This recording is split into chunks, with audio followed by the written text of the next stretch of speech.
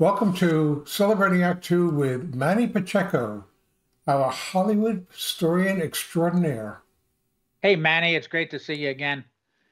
You know, we often love talking about the great classic actors of Hollywood, Sure. and I wanted to share with you a story. I actually got to work with Edward G. Robinson one time. It was in the 70s, and he had retired. He had actually been retired in Florida. He wrote a letter to, I think, Gillette or some razor company when they were first coming out with double-edged razors. That's how old it was. And he had, if you remember, in his olden days, later in his career, he had grown a handlebar or a mustache similar to mine. And what happened is the razor company called him back up and said, "We love your letter. Thank you. Will you do a commercial for us?" He said, "Sure, if the price is right." You know, he's an actor. He came to New York, and we were all set up. It was just like a Hollywood set. Everybody anticipating Edward G. Robinson. He walks in. He says, "Call me Eddie." Nicest guy in the whole world. Just the opposite of everything you had ever thought about Edward G. Robinson. And of course, I knew a little bit about him. One of my favorite Edward G. Robinson movies is Brother Orchid. And in that one, he plays a very, well, not milquetoast. He plays a gangster who's gone into a seminary and whatever. But it's a really sweet role for him. Yeah, yeah. And he did do some very nice non-gangster roles, non-tough guy roles. But were they not all later in his career? Yes and no.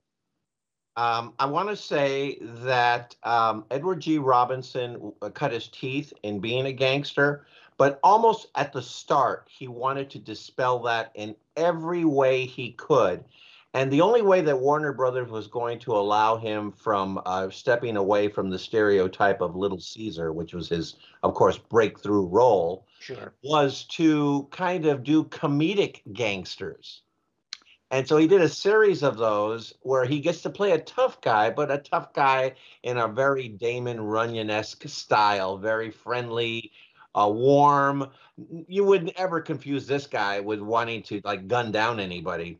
And it began really early in the 30s with a movie called Little Giant, where he wants to walk away from the business of gangsterism, and he wants to develop more culture. And he meets a young lady who kind of helps him and walks him through that. But there was a really great comedy he did later on, I think late in the 30s, early 40s, called Larceny Inc., where he plays not only a very funny gangster, but he's surrounded by equally funny gangsters. yeah. And of course, they're trying to rob a bank, and what they do is they buy a business, but he actually falls in love with the business as they are tunneling under the business to the bank next door to try and steal some money. It is very, very funny. And of course, with the able help of people like Jack Carson, you know, it's going to be a very lighthearted thing.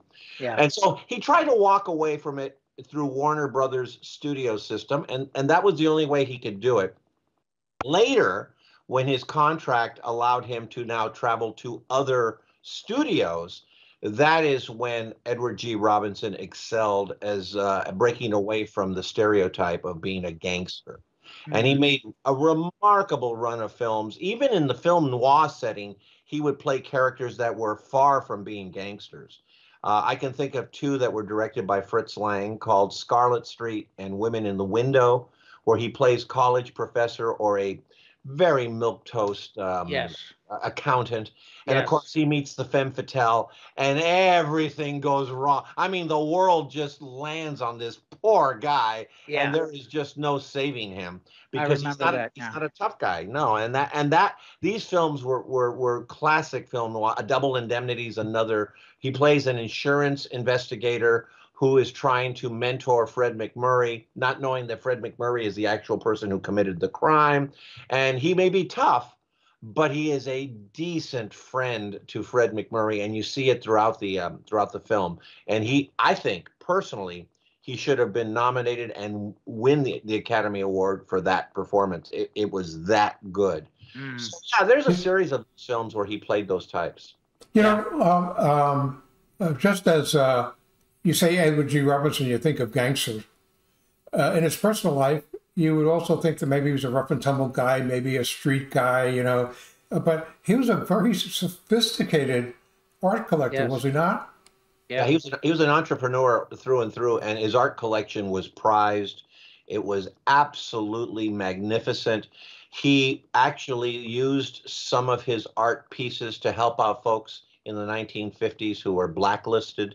I mean, he really had an art collection to die for, and he was very, very cultured. I think that the role that captures the true essence of Edward G. Robinson on film and Edward G. Robinson in person was a later role where he plays a very cultured gambler in The Cincinnati Kid. I think that Oh, that's where you really get the real Edward G. Robinson. yeah. And I think that that really, okay, what role personifies his personal life and his professional life? If you meld them together, it's The Cincinnati Kid. Very interesting. Yeah. And you know, the other thing that he would do as well is as he got older, he started playing European types, like you know, folks that were coming back from the fatherland. That fatherland might have been Italy, so he played a lot of kind of Italian types, and he was good at them, and he was good at playing the immigrant, and in many cases, the very soft-hearted or maybe the stern father type of immigrant. And House of Strangers comes to mind with Richard Conte, and he plays the father, he rules with a tough hand. In fact, that was remade as a Western, Broken Lance with Spencer Tracy. But anyway, you know, at the end of the day, if you really wanted to characterize Edward G. Robinson, there was a film with a perfect title that that really captured who he was essentially, and it was a movie he made with Margaret O'Brien called Our Vines Have Tender Grapes. And that really was Edward G. Robinson. He was that vine, that tough vine with very tender grapes. Yeah.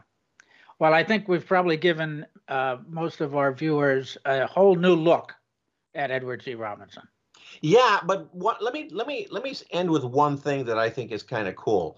He wouldn't play the tough guys after a while. He kind of walked away from it because he like James Stewart, I'm sorry, James Cagney, like Humphrey Bogart, they wanted to do more than just that. I mean, James Sure. Cagney wanted to be a dancer. Humphrey Bogart wanted to be a yachtsman. He liked to do a lot of movies that involved boating. Edward G. Robinson would do that, but he wasn't afraid to go back to the gangster role, and he did that later in his career with a very fine performance of Rocco, Johnny Rocco. Oh, absolutely. Fargo. And that was a later performance, and of course and the hero in that piece is Humphrey Bogart. Now, when I say all of this, a question that maybe you and Art might ask, well, we know that Edward G. Robinson played opposite Bogart a number of times. Yeah. Bullets or Ballads, Brother Orchid, Key Largo. He did a lot of those films. Did he ever work with James Cagney? They were the kings on the lot, and they did only one time.